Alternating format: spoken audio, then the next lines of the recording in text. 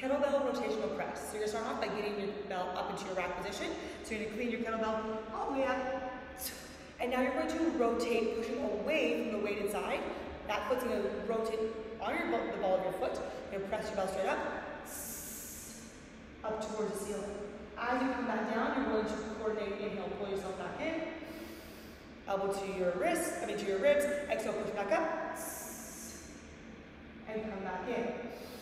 Now, there's a few things that I want you to be mindful of. Is as you press, are you flaring through your low back?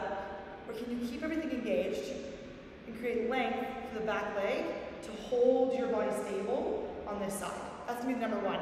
Number two is that you're not pressing out. It happens more often than anything else is in this movement. We're pressing out. I want you to keep your bicep by your ear, fingers towards the ceiling or knuckles towards the ceiling as you come up.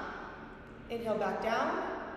Exhale, push off. You'll also notice, play with your foot stance. I find I go a little bit wide, like I'm in the pizza stance, backwards, externally rotating through the hips, if you will, so that I'm already in my correct position when I get to the other side, so I feel more stable, yeah? My glutes are active, just have to be mindful of, but what you do on one side, you must do on the other, so play with this a little bit, go a little bit lighter to figure out the movement pattern, and make sure biceps by the ears, abs are engaged, and then you try to find a little bit more of that flow and coordination in your body today.